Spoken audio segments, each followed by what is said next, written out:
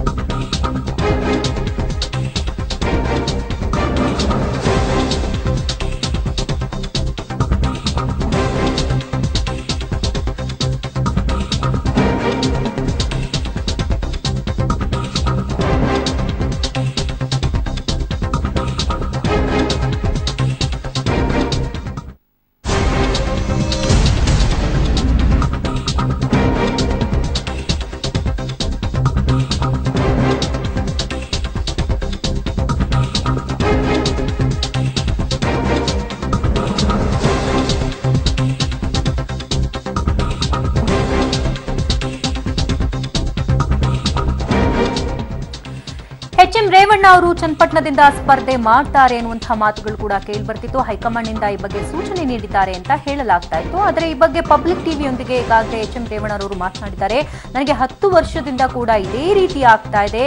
ನಾನು ಗೋವಿಂದರಾಜನಗರ ಕೇಳಿದಾಗ ಹೆಬ್ಬಾಳ ಕೊಡ್ತಾರೆ, ಮತ್ತೊಂದು ಕಡೆ ಕೇಳಿದಾಗ ಮತ್ತೊಂದು ಕಡೆ ಕೊಡ್ತಾರೆ. 10 ವರ್ಷದಿಂದ ಇದೇ ರೀತಿ ಆಗ್ತಾ ಇರೋದ್ರಿಂದ ನಾನು ಈ ಬಾರಿ ಎಲೆಕ್ಷನ್ಗೆ ನಿಲ್ಲಲ್ಲ ಅಂತ ಹೇಳಿದ್ದೀನಿ. ಆದರೂ ಕೂಡ ಚನ್ನಪಟ್ಟಣದಿಂದ ನಿಲ್ಲಿ ಅಂತ ಹೇಳ್ತಿದ್ದಾರೆ. ಹಾಗಾಗಿ ಹೈಕಮಾಂಡ್ ವಿರುದ್ಧ ತಮ್ಮ ಒಂದು ಆಕ್ರೋಶವನ್ನ ಅಸಮಾಧಾನವನ್ನ ಹೊರಹಾಕಿದ್ದಾರೆ. ಈಗಾಗಲೇ ನಾನು ಸಿದ್ದರಾಮಯ್ಯನವ್ರ ಜೊತೆ ಹಾಗೆ ಕೆಪಿಸಿಸಿ ಅಧ್ಯಕ್ಷ ಪರಮೇಶ್ವರ್ ಜೊತೆ ಮಾತನಾಡಿ ಈ ಬಗ್ಗೆ ನಾನು ಕ್ಲಿಯರ್ ಮಾಡ್ಕೊಳ್ತೀನಿ. 10 ವರ್ಷಗಳಿಂದ ನನಗೆ ಇದೇ ರೀತಿ ಆಗ್ತಾ ಇದೆ ಅಂತ ತಮ್ಮ ಅಸಮಾಧಾನವನ್ನ ಹೊರಹಾಕಿದ್ದಾರೆ.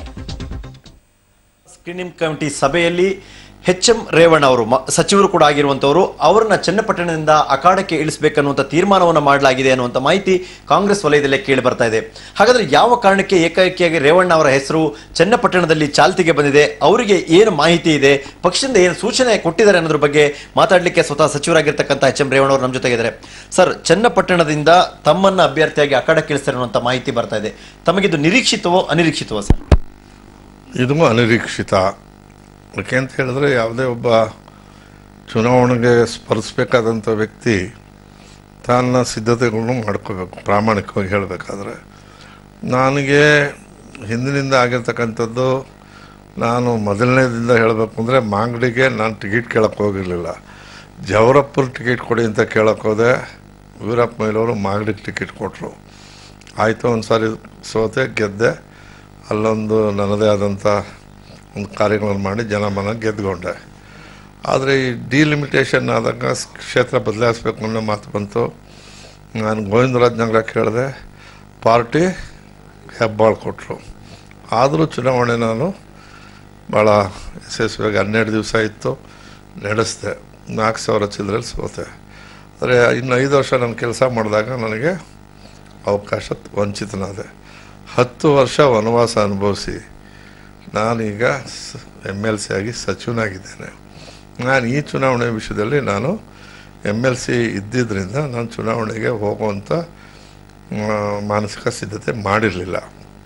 ಆದರೂ ಅನೇಕ ಜನ ಮಹಾಲಕ್ಷ್ಮೀಪುರದಲ್ಲಿ ನಿಲ್ಲಿ ಅಂತ ಅಂದರು, ದಾಸರಳ್ಳಿಗೆ ಬನ್ನಿ ಅಂದರು, ಕೋಲಾರಕ್ಕೆ ಬನ್ನಿ ಅಂದರು. ನನಗೂ ಕೂಡ ಕೇಳಿದ್ರು. ಆದರೆ ನಾನು ಫ್ರ್ಯಾಂಕಾಗಿ ನಾನೆಲ್ಲೂ ನಿಲ್ಲಲ್ಲಪ್ಪ ಅಂತಲೇ ಹೇಳಿದ್ದೆ. ನಿನ್ನೆ ರಾತ್ರಿವರೆಗೂ ಡೆಲ್ಲಿನಲ್ಲೇ ಇದ್ದೆ. ನಿನ್ನೆ ಬೆಳಗ್ಗೆ ನಾನು ಮುಖ್ಯಮಂತ್ರಿಗಳೆಲ್ಲ ಮಾತಾಡಿ ಬೇರೆ ಬೇರೆ ವಿಷಯಗಳನ್ನು ಚರ್ಚೆ ಮಾಡಿದ್ವಿ. ಆದರೆ ನನಗೆ ಅಧ್ಯಕ್ಷರಿಂದನೂ ಮಾಹಿತಿ ಬಂದಿಲ್ಲ, ಮುಖ್ಯಮಂತ್ರಿಗಳಿಂದನೂ ಬಂದಿಲ್ಲ, ಮೀಡಿಯಾದಲ್ಲಿ ಬಂದಿದೆ. ಅದಕ್ಕಾಗಿ ಮುಖ್ಯಮಂತ್ರಿಗಳ ಮನೆಗೂ ಮತ್ತು ಅಧ್ಯಕ್ಷನೂ ಕಾಂಟ್ಯಾಕ್ಟ್ ಮಾಡ್ತೀನಿ, ಹೈಕಮಾಂಡ್ನೂ ಕಾಂಟ್ಯಾಕ್ಟ್ ಮಾಡ್ತೀನಿ. ನಾನಂತೂ ಪಕ್ಷದ ನಿಷ್ಠಾವಂತ ಕಾರ್ಯಕರ್ತ. ಸರ್, ಅಂದರೆ ಈಗ ಸ್ಪರ್ಧೆ ಮಾಡೋದಂದ್ರೆ ಮಾಡೇ ಮಾಡ್ತೀರಿ, ಈಗೇನು ಡೌಟ್ ಇಲ್ಲ ಆ ವಿಚಾರದಲ್ಲಿ? ಅಲ್ಲ, ಅದು ನೋಡೋಣ. ಇನ್ನು ಮೊದಲೇ ನನಗೇನೂ ಗೊತ್ತಿಲ್ಲದೆ ಇರೋವಾಗ ಆ ಥರ ಮಾತನಾಡ್ತಕ್ಕಂಥದ್ದು ಸ್ವಲ್ಪ ಕಾಲಾವಶಕ್ಕಳು ಬಂದೆ, ಮಾಧ್ಯಮದ ಮುಂದೆ ಬರೆದು ಎಲ್ಲೋಗ್ತೀನಿ. ಇದು ಸಚಿವರಾಗಿರ್ತಕ್ಕಂಥ ರೇವಣ್ಣ ಅವರು ಹೇಳ್ತಿರುವಂಥ ಮಾತು. ಅಂದರೆ ಚನ್ನಪಟ್ಟಣದಲ್ಲಿ ಸ್ಪರ್ಧೆ ಮಾಡೋ ವಿಚಾರ ಸಂಬಂಧಪಟ್ಟಾಗೆ ನನಗೆ ಯಾವುದೇ ಮಾಹಿತಿ ಇಲ್ಲ, ಅದೇ ವಿಚಾರವಾಗಿ ಮುಖ್ಯಮಂತ್ರಿಗಳನ್ನ ಭೇಟಿ ಮಾಡಿ ನಾನು ಮಾತನಾಡ್ತೀನಿ, ಆದರೆ ಪಕ್ಷ ಹೇಳಿದ್ರೆ ಅನಿವಾರ್ಯ ಆದರೆ ನಿಲ್ತೀನಿ ಅನ್ನುವಂಥ ಮಾತು ರೇವಣ್ಣ ಅವರದು. ಕ್ಯಾಮರಾ ಪರ್ಸನ್ ಪ್ರಾಣೇಶ್ ಜೊತೆ ಸುಖೇಶ್, ಪಬ್ಲಿಕ್ ಟಿವಿ, ಬೆಂಗಳೂರು. ಸಿಪ್ಗೆ ಮತ್ತಷ್ಟು ಡೀಟೇಲ್ಸ್ ಅನ್ನು ಕೊಡ್ತಾರೆ ದೂರವಾಣಿ ಸಂಪರ್ಕದಲ್ಲಿ ನಮ್ಮ ಪ್ರತಿನಿಧಿ ಸುಕೇಶ್. ನಿರೀಕ್ಷಿತ ಪ್ಲೇಸ್ಗಳಿಂದ ಅವ್ರಿಗೆ ಟಿಕೆಟ್ ಸಿಗ್ತಿಲ್ಲ ಅಂತ ಅಸಮಾಧಾನನ, ಅಥವಾ ನಾವು ಕೇಳ್ದೇ ಇರೋ ಪ್ಲೇಸ್ಗಳಿಗೆ ಅವರೇ ಏಕಪಕ್ಷೀಯವಾಗಿ ನಿರ್ಧಾರ ತಗೊಂಡು ಈ ರೀತಿ ಮಾಡ್ತಾರೆ ಅಂತ ಅಸಮಾಧಾನ ಹೊರಹಾಕಿರೋದಾ ಹೇಗೆ ಅಂತ? ಶಕುಂತಲಾ, ನಿರೀಕ್ಷಿತ ಪ್ಲೇಸ್ ಇಂದ ಸಿಕ್ಕಿಲ್ಲ ಅನ್ನುವಂತ ಅಸಮಾಧಾನ ಅಲ್ಲ. ಯಾಕಂತಂದ್ರೆ ಅವ್ರು ಯಾವುದೇ ಕ್ಷೇತ್ರದಿಂದ ಈ ಬಾರಿ ಟಿಕೆಟ್ ಅನ್ನ ಕೇಳಿರ್ಲಿಲ್ಲ. ಆದ್ರೆ ಒಂದಂತೂ ಸ್ಪಷ್ಟ, ಅವರಿಗೆ ಪ್ರತಿ ಬಾರಿ ಕೂಡ ಈ ರೀತಿ ಆಗಿದೆ ಅನ್ನುವಂಥದ್ದು ಅವ್ರು ಹೇಳ್ಕೊಳ್ತಿರುವಂತ ಒಂದು ಆತಂಕ. ಅಂದ್ರೆ ಮೊದಲ ಬಾರಿ ಅವರು ಬಿನ್ನಿಪೇಟೆ ಕೇಳಿದಾಗ ಮಾಗಡಿ ಸಿಕ್ತು, ಆನಂತರ ಗೋವಿಂದರಾಜ್ ನಗರ ಕೇಳಿದಾಗ 2013ರಲ್ಲಿ ಹೆಬ್ಬಾಳದಿಂದ ಟಿಕೆಟ್ ಕೊಟ್ಟರು ಅನ್ನುವಂಥದ್ದು.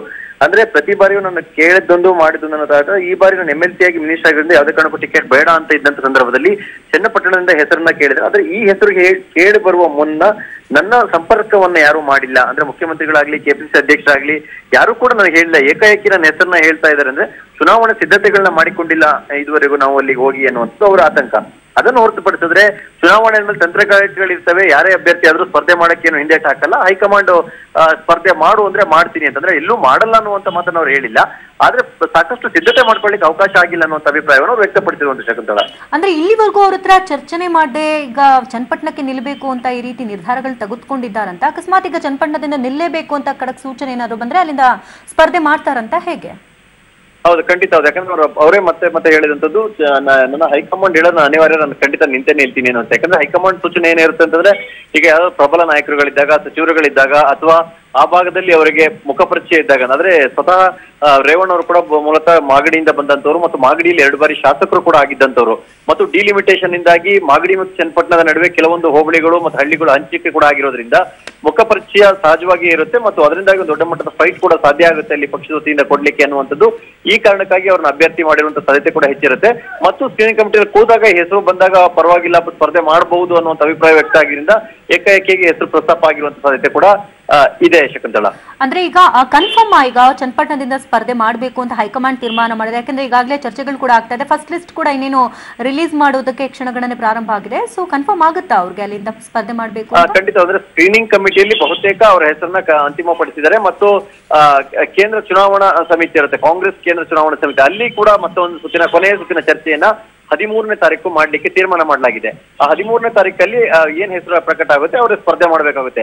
ಅದ್ರೊಳಗಡೆ ಏನಾದ್ರು ರೇವಣ್ಣ ಅವರು ನನಗೆ ಬೇಡವೇ ಬೇಡ ಅಂತ ಪಟ್ಟಿಡಿದ್ರೆ ಹೆಸರು ಚೇಂಜ್ ಆಗ್ಬೋದು. ಇಲ್ಲ ಇವ್ರನ್ನ ಕಾಂಗ್ರೆಸ್ ನಾಯಕರುಗಳು ಕನ್ವಿನ್ಸ್ ಮಾಡಿದ್ರೆ ಏನೆಲ್ಲ ಅವಕಾಶಗಳಿದೆ ಗೆಲುವಿಗೆ ಅಲ್ಲಿ ಅನ್ನೋದ್ರ ಬಗ್ಗೆ ಮನವರಿಕೆ ಮಾಡಿಕೊಟ್ರೆ, ಅಥವಾ ಸಮಯ ಕಡಿಮೆ ಇದೆ ಅಂತ ಹಿಂದೇಟ್ ಹಾಕೋದು ಬೇಡ ಅನ್ನುವಂಥದ್ದು ಸ್ಪಷ್ಟಪಡಿಸಿದ್ರೆ, ಖಂಡಿತ ರೇವಣ್ಣವರು ಕೂಡ ಅಲ್ಲಿಂದ ಸ್ಪರ್ಧೆ ಮಾಡ್ಲಿಕ್ಕೆ ಹಿಂದೇಟ್ ಹಾಕುವ ಸಾಧ್ಯತೆ ಕಡಿಮೆ ಇದೆ.